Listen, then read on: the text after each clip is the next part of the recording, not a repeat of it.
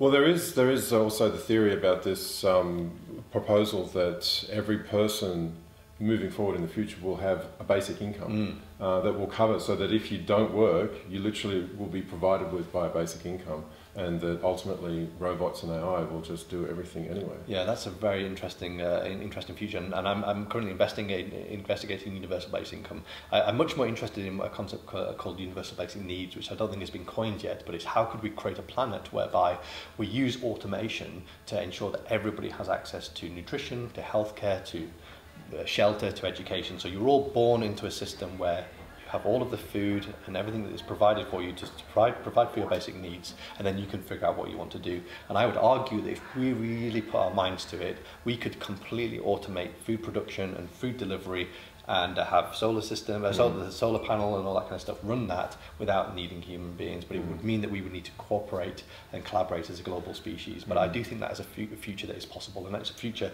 that I would like to try to create.